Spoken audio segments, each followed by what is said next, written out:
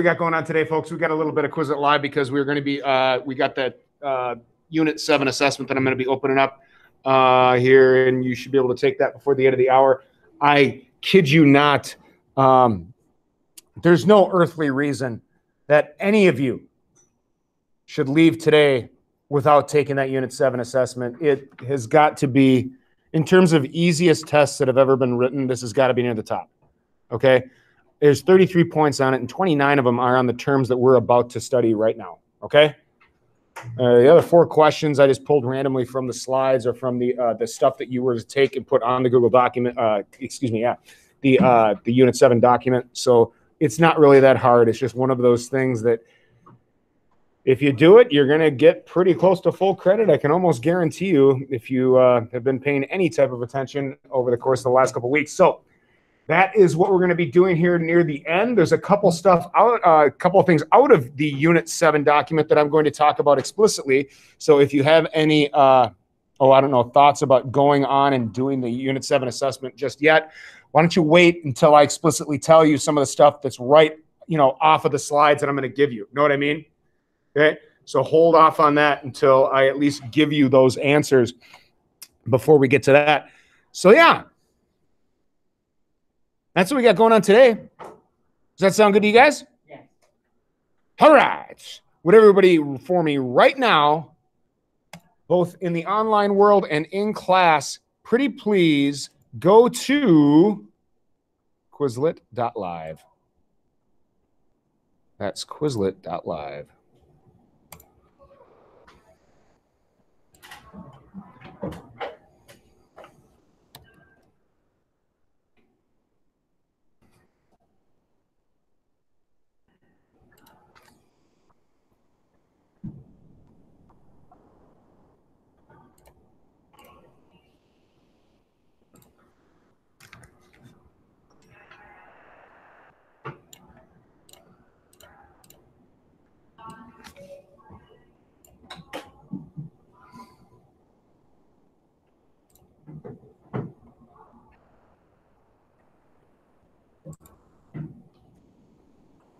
I trust everybody online can see that code. We got 3518722 4, 6, 8, 10, 12, 14, 16, 18, 20, 22, 24, 26, 27.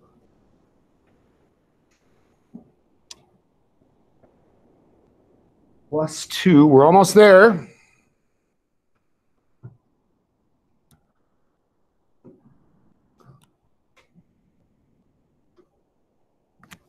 What do we got there? 27. Hot dog. Unless I miscount. No, I didn't add the 2 there online. But I'll give you about 30 seconds to get in if you haven't done so already.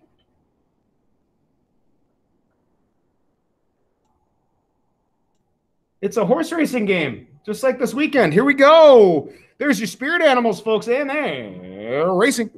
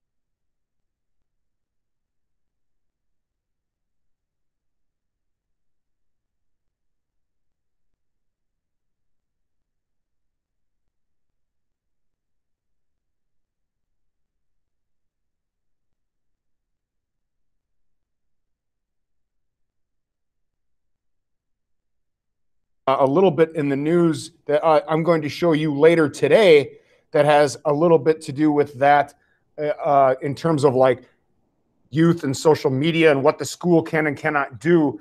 But it's also a pretty ugly story. But anyway, let me put this up there, and I am going to show you this one real quick.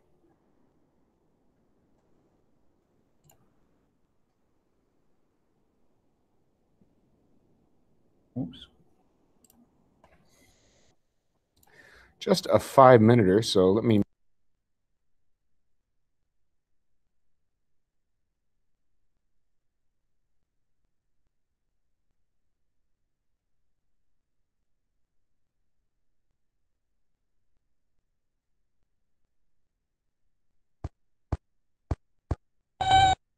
What are you talking about? I've never infringed on your basic rights. Your freedom of speech? Well, yeah, I guess I cut you off sometimes, but that's only because you ask me for money and sick jazz bots on me. But if you feel oppressed, by all means, go ahead and speak your mind.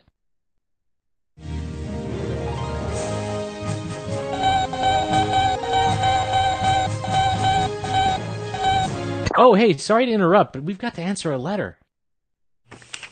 Dear Tim and Moby, we've been studying the Bill of Rights in class, and it seems like my school is restricting some of my rights. Are they allowed to do this? Sincerely, Phoebe. That's an interesting question, Phoebe. Although students do have rights, the Supreme Court has ruled that public schools can forbid certain activities and behaviors. The main restrictions involve two amendments in the Bill of Rights, the First Amendment and the Fourth Amendment. The First Amendment states that the government can't prevent you from expressing yourself through speech or writing. It also prohibits the government from promoting any particular religion. The Fourth Amendment says that you can't be searched or have your property taken away without good reason. But students aren't fully covered by these rights because most are under 18 years of age, and schools act in loco parentis. That's a Latin phrase meaning in place of parents. Basically, it means that schools are responsible for kids' well-being in the same way parents are. Your parents can set rules for you that you have to follow, and schools can too. Since private schools aren't funded or run by the state, they can set more restrictive rules than public schools. For example, in almost every state, private school teachers can discipline students with corporal punishment or physical force, while fewer than half the states allow it in public schools. But parents and students may disagree with school policy and can sue if they feel their rights have been violated. In rare instances, when the law isn't settled or clear, the case will go all the way up to the Supreme Court. Like back in the 60s, when some students in Iowa wore black armbands to protest the Vietnam War. The school suspended them, and their parents sued. The case went to the Supreme Court, which ruled that political expression was protected by the First Amendment, even for students. As one of the justices said, students do not shed their constitutional rights at the schoolhouse gate. In a different case, the court ruled that public schools can't force you to say anything you don't want to, even the Pledge of Allegiance. They also can't force any religious beliefs on you, like making you pray or sing religious songs. They can't stop you from praying quietly to yourself, but if a public school encourages prayer, it might violate the First Amendment. Well, no, you can't do anything you want. If you disrupt class or use vulgar language, you can get punished. After all, other kids have a right to an education without a bunch of distractions. That's why many state courts have upheld cell phone bans in schools. Teachers can't teach if students are texting and taking calls. You can't necessarily wear anything you want either, since public schools are usually allowed to enforce dress codes. You can even get disciplined if you're away from school, like on a field trip or something. And if you work for the school newspaper or yearbook, you can't write whatever you want. Since these are official school publications, the school can edit their content. But there are limits. The school has to have a good reason for refusing to publish something. Right, the Fourth Amendment. The Fourth Amendment doesn't protect anyone, even adults, from all searches. In fact, police can search anyone, as long as they have probable cause to believe he's breaking the law. For instance, if an officer smells alcohol on a driver's breath, he can search the car. In a school environment, teachers and other officials operate on a similar principle. If they have good reason to believe you've cheated on a test, they can search your bag, your desk, and your pockets for a cheat sheet. Even if there isn't a cheat sheet, you can get punished if they find something else, like cigarettes. And if you're keeping something illegal in your locker, forget it. Lockers are school property, so schools have a lot of leeway to conduct searches.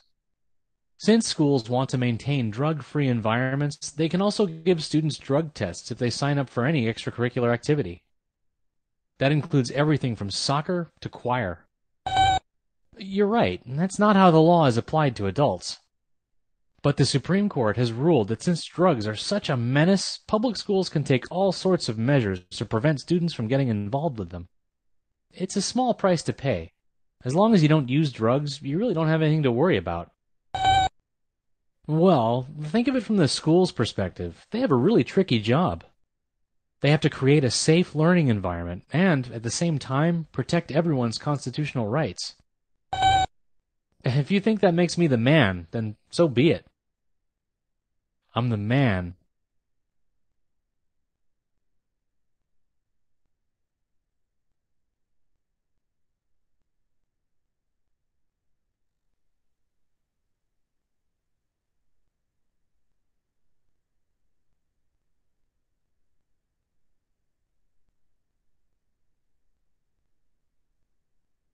Here, folks, has largely to do with student rights, and we talked about the case that is in the middle of the Supreme Court right now. Yes. So can somebody just kind of remind me what's the Supreme Court case right now that we talked about earlier in the week, so we can all just kind of be refreshed, please? Yeah. So that 14-year-old girl back in 2014, she puts on was it Snapchat? Yeah. She puts on Snapchat, F my cheerleading team, F the school, all of that stuff, right? Pretty nasty language, right? Okay. And now for that one, I think that we kind of saw that there were kind of both sides to the issue, and it was largely like a freedom of speech thing, like a First Amendment case, right? And that's why it's taken since 2017 to get to the federal Supreme Court, which is, adds to another element of what we're talking about today. Today, we're going to be talking about the different tiers of courts. Like if you get in trouble and you have to show up in court, it's not like you show up to the Supreme Court. That takes a long time, right? Because there's 3 levels for the state. There's 3 levels for the federal level to even get there. Can I show you? Now, this is kind of a loose affiliation with what we're about to talk about here. Okay. And this is uncomfortable, what we're about to talk about here. But I want you to just kind of watch this. Let me pause this for a second. So I apologize if this is going to be uncomfortable, but this is involving students from a school at Big Lake. Has anybody already heard this story? Nobody's heard the story. Okay. So this story developed yesterday at about 5 a.m. And since then, did you hear that Big Lake has gone distance learning because of threats to the school or whatever? I guess that was their reason. I don't know exactly why. But I want us to kind of watch this and kind of see how this story unfolds. Okay. So outside Big Lake High School, okay, the Hornets Way highlights the school's core, blah, blah, blah, blah, blah. Let me let me pause, make sure that I'm sharing to the kids online. Sorry for the delay. All right, there we go. So this is pretty upsetting and hard to watch, but would everybody read this line right here? This is you guys know what a promposal is, right? This didn't exist back in my day, but apparently when you ask somebody to prom, it's got to be as such a big deal as like a I don't know, a marriage proposal or something. But anyway, the promposal poster read, "If I was black, I'd be picking cotton, but I'm white, so I'm picking you. Prom?" Okay. So they're going to show the story here in just a little bit. Sorry, I'm kind of struggling with the technology portion. There we go. Hornets Way highlights the school's core values, kindness and respect. But those values. I'm so sorry. I've got to show this another way so that people online can see it. It'll take just a second.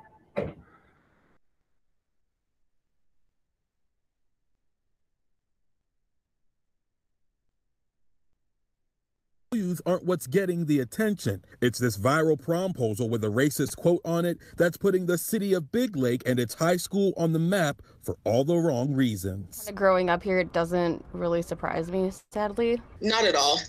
Not at all. Raven Kowajala grew up in Big Lake and is a 2018 graduate of Big Lake High School. That's a product of the environment that the school produces. For Kojala, this incident is personal because she says this isn't the first time the school has had to address the issues of racism. They worry about the white children in the picture and their future, and they don't worry about the effects of all the children of color who have to see it, who go to school with them.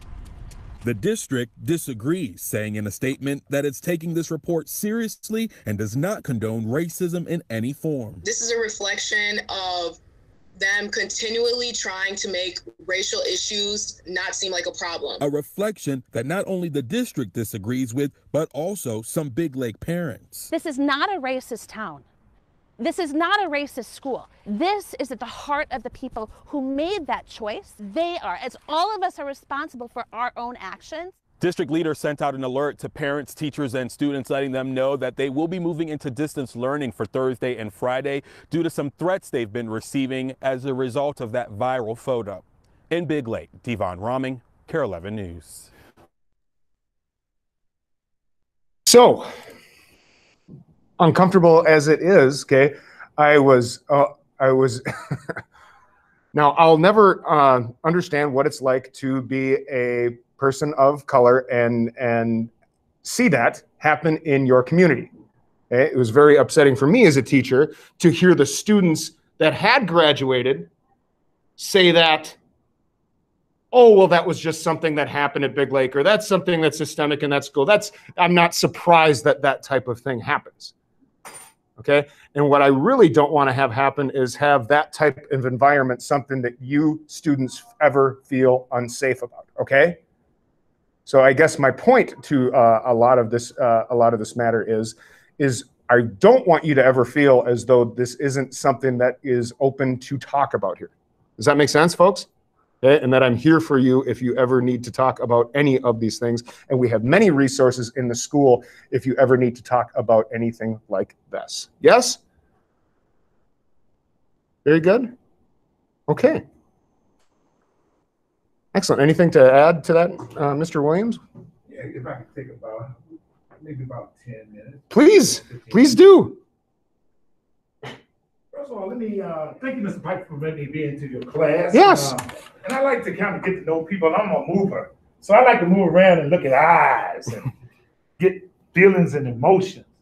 How many people were disturbed when they saw this post up here? Yeah, it should. Thank you. Let me give a little bit. How many people know who I am first? I always want to give my history. Thank you. My roles here are many. But my two main roles are academic and diversity coordinator, or equity and inclusion for this school. So when I see stuff like that, it's not super surprising to me being a Black person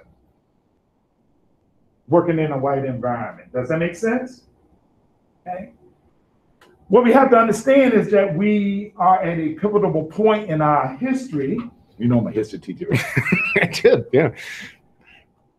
And I'm going to tie this into the Supreme Court as well, real quickly. We are at a pivotal point for one reason and one reason only. Let me put this number into your head. 401 years. And what I mean by that is 401 years of oppression of a people, mainly African Americans. The country was built on three races. Can anybody tell me what the three races were? In 1619, this country was built on three. Name them. Yes, you do. You do. Who were the first people in this country when the settlers came over? Native Americans, that's one. Who was the second? She knew. European Americans, very good, thank you. Very good. European Americans. Who were the third? There's one more. Country was built on three different races. You know what they did? who did the work in the crops. On that sign up there, on that sign, what did it say? What did that sign say? No, it said something about what word was it? Cotton, right? Picking cotton. Who picked the cotton? There you go. 3. See, I got caught them. 3. There were no Latinos, there wasn't Chinese, there were 3. Native Americans had their land taken from them by the white European settlers, and slaves were the property of those European leaders or the slave owners. Fact. Oppression started then, 401 years, 2021, it's still here today. It was rearranged or brought back up with the knee on the neck of George Floyd. We are at a point in our country where people of color have said enough. So every time you turn on the news, everything, who's that phone? Who's your phone? I like pops too. Real quickly, this right here can catch everything, right? Because you'll do this. I saw protests, I was like, You catch everything. Real quickly.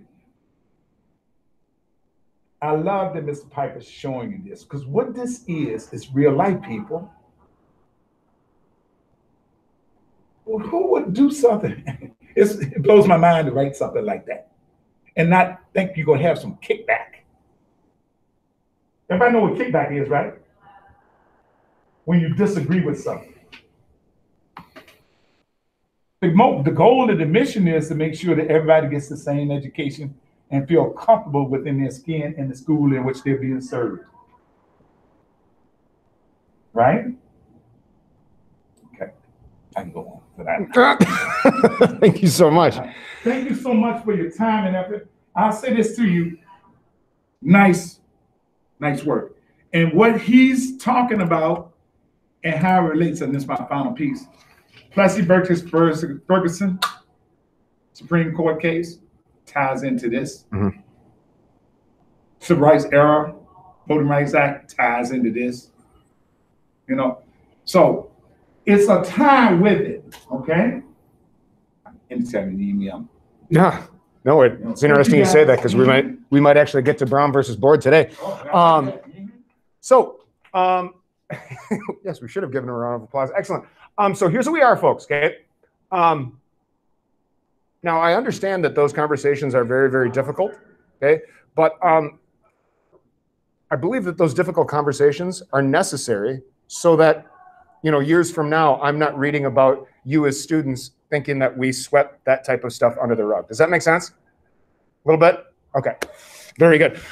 So here's what we're going to do now. We are going to go right to the Unit 7 document, because I've got some stuff that we're going to go right off of here. Okay. The different tiers of the courts. Now, we're kind of juxtaposing them here. We've got the Tier 1, Tier 2 of the state and the federal. So federal on the right side, state on the left there.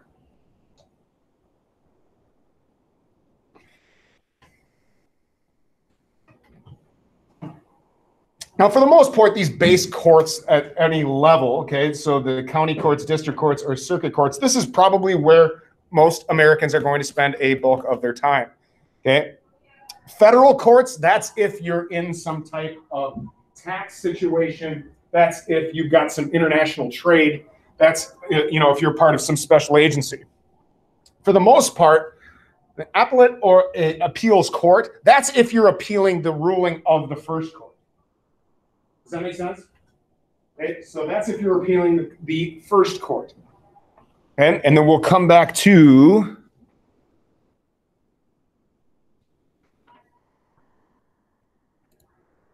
that slide. And you guys know how to access this, right? Try through Google's presentation or Google presentation.